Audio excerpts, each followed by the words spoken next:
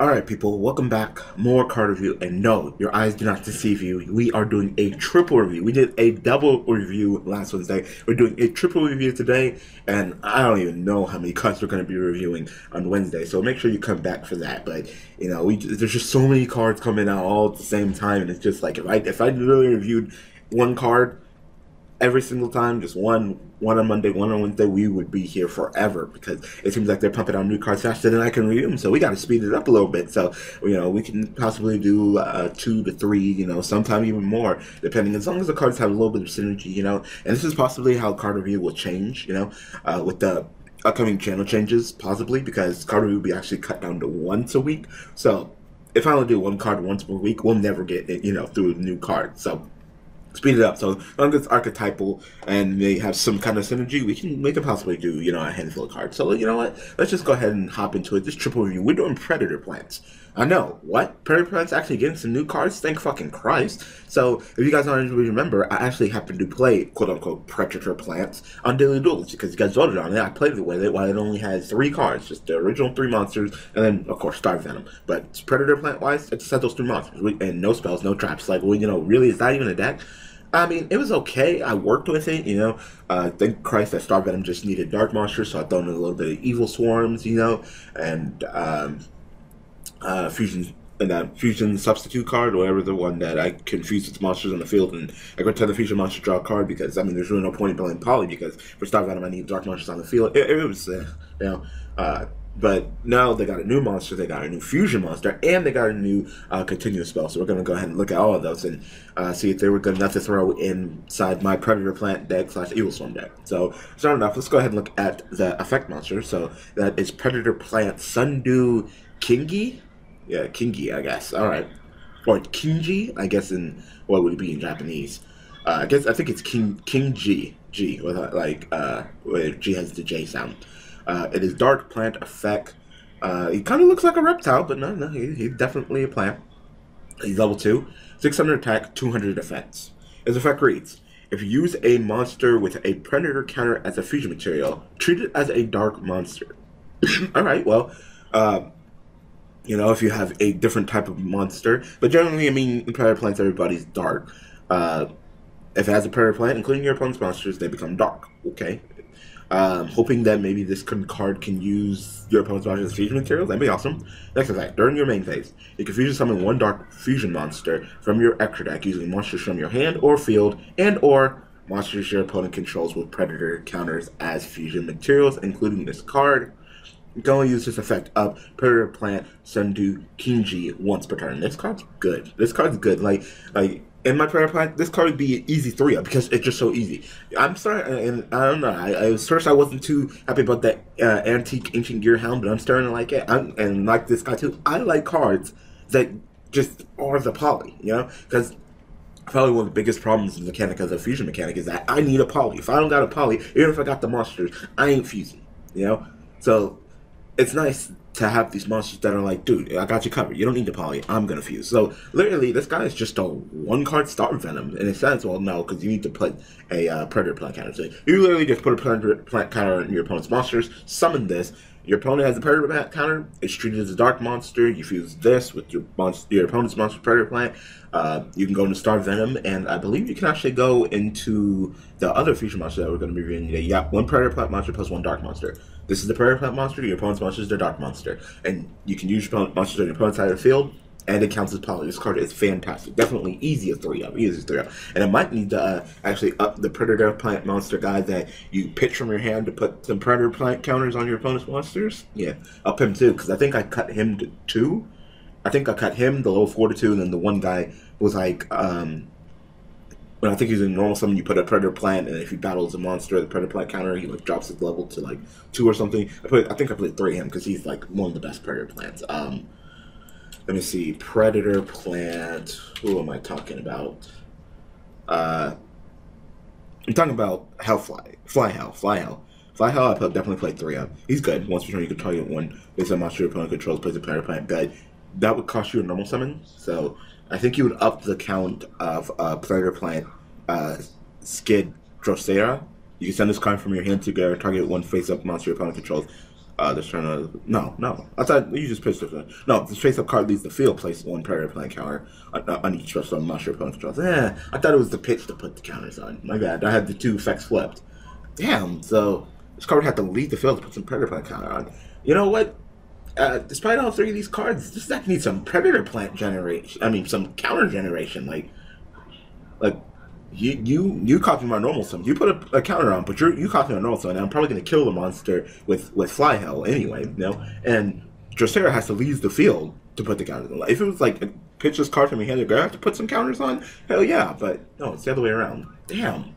It's a good card, you know. Sundew Kingii is a good card, but I need to get the most out of it. I need something to have a Predator counter, but nothing really puts Predator counters on that too high.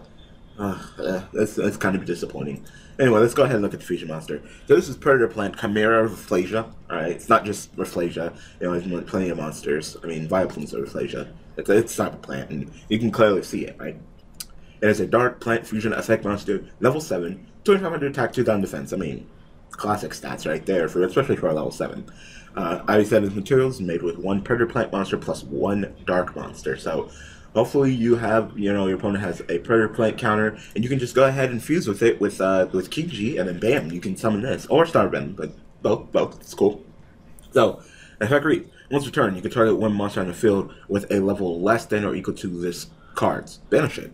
Yep. I mean, I love me some nice spot removal. You know, this card's level 7, so it's nothing to scoff at. It's not to scoff at. So if you fuck up a little bit too much, you can easily be like, oh shit, you know, this card's gonna banish me. It is level 7, you know. So that's pretty good. It's pretty good. Of course, can't really affect the sea monsters, but nonetheless, that first effect's pretty good. When an attack is declared involving this card and opponent's face-up monster, okay, you have like some kind of amazing effect. You can make that opponent's monster lose 1000 attack, and if you do, this card gains 1000 attack. Okay, so anything that's, what, 4500? It can crash anything that's 4500, and anything that's less than 4500, it will kill, including Chaos Max, because I'm going to attack Chaos Max to distract, it's not target. My opponent's going to drop down to 3000, I go up to 35. You're dead. So that's pretty good. That's pretty good. Be able to just step over anything that's 4400 or less is nice. So, now, if you could say, like, you know, I could put some Predator counters on cards, that'd be cool.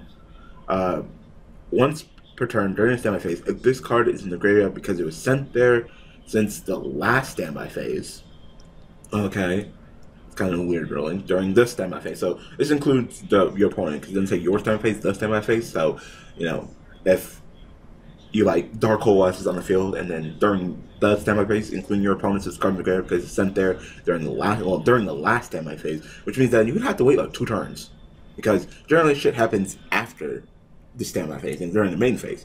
So if this card is in the standby phase, if this card, because it was sent there since the last standby phase, yeah, that's like a 2-turn wait. That's really weird. Okay, you can add one poly spell card or fusion spell card from your deck to your hand, except the fusion wave motion. Okay, well, you can of course add poly or fusion top shield or whatever. That's great, but also because you can add any fusion spell card, you can add yourselves a nice instant fusion. So more than anybody. And you know what? In my Predator Plant deck I did run instant fusion because I used that Dark Flare Dragon, the Dark Fusion deck, because he's just the monster I can summon with instant fusion for my Starvenom. You know, like I can summon a Predator Plant, instant fusion, summon my Dark Flare, you know, that 1500 dark level 4 fusion monster, and then fuse it out, you know, because with Starvenom I need 2 dark monsters on the field, Predator Plant plus him. During this I need a Predator Plant monster, which I just summoned on a dark monster. So definitely I would throw in instant fusion. This card can grab it when it leaves the field. It's in the graveyard, so you know, overall not bad. I just wish it had something to do with Predator Plants. Like, it looked like the big boss monster of the Predator Plants, and it's just like, you know, maybe like once per turn I can put a Predator Plant counter on. Like, you could have just tacked that effect on there, but yeah, you know. Alright, so there is a fusion monster, and last card for this triple review, we are looking at the Continuous Spell. It controls a continuous spell. So this is Predator Planter. Oh my god, so creative with the names. You just throw in the ER and there you go. Once per turn, during your standby phase, pay 800 life points or destroy this card. Okay? Once per turn, you can special summon one level 4 or lower Predator Plant monster from your hand or graveyard but it has its effects negated.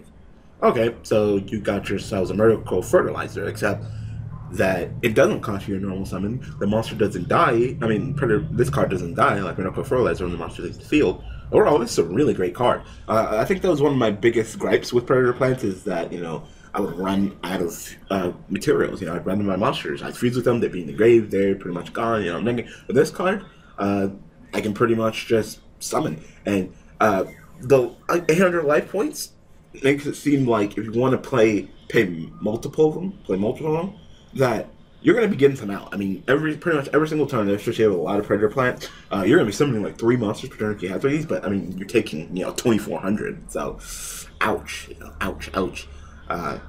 So it's just like, you know, a little bit of give and take, because the effect it's not once per turn. It doesn't say you can only use the effect of Predator Plants once per turn. The Predator Plants effects are negated, so that's a little bit of a balancing factor too, because if they didn't have their effects negated, then we could talk, because then the Predator Plants could generate their own, you know, counters. I could just 2 of these, you know, during my standby. I mean, once per turn, you know, I can activate one of them. That can summon back Fly Hell. Fly Hell can go ahead and once per turn target a face-up monster, opponent controls, put a Predator Plant counter. Then I can activate the other one, which will go ahead and summon Kingii, and then fuse with you, you know? And then I can pretty much do that every turn, 1600. Just like, you have a monster, summon, put a counter, summon, fuse, summon, put a counter, summon, fuse. And no, it's not like I don't have to control any monsters, nothing. There's no limiting factor. I just pay 800 each standby phase. And I get to keep on summoning Predator Plant monsters from my hand or graveyard. So, like I said, the effect negate is definitely the limiting factor, the balancing factor with this card. But overall, it's a really good card, you know? It's just, my gripe right now is that I only have fucking 4 Predator Plant monsters. So, you know, like, so I don't really got too much of a choice. It seems like you would have to run just, you know, 3 of each of them. So, it's still only 12 monsters. So you could easily draw the shit out of Predator Planter if you have no Predator Plants at all. So, but it's nice that you can summon it from the hand too. So, you know, it's saying that Fly Hell you have to use your normal summon, but no, you can just special summon it from your hand. So, but nope, the effects would be negated. So yeah, you know, that effects negated thing fucks you hard. But I mean, summon from the hand, special summon from the hand, normal summon from the hand, fuse it up. So that's just that effect negation, you know. It's just like my Predator Plant monster effects are already graded, but since you're gonna negate them too, it's like, ah, damn it. Anyway, there you go, people. There is your triple review. So of course this card is gonna be just a little bit longer, but you know what? I hope you guys like it. I hope that you guys like that. We're trying something a little bit different, a couple more cards. So you know how we did double on last Wednesday? We did triple today. You know what we're doing on next Wednesday, this upcoming Wednesday? You guys aren't ready. You guys aren't ready. We're looking at Juinshishis, as in all the cards that have been revealed so far. It's like 15 cards. So 15 card review. Let's go, people. All right. That's probably going to be like a fucking 20-minute review, maybe even more. I mean, we're sitting there and looking at 15 different cards. I mean, a lot of them have the same effect and stuff like that, but still. Anyway, I hope that you guys enjoyed this card review. Thanks for watching. Thanks for support, and I will see you guys next time on Wednesday with that 15 card. I think 15 card. I want to say 15 card. Junshishi card review. All right, people. Thanks for watching.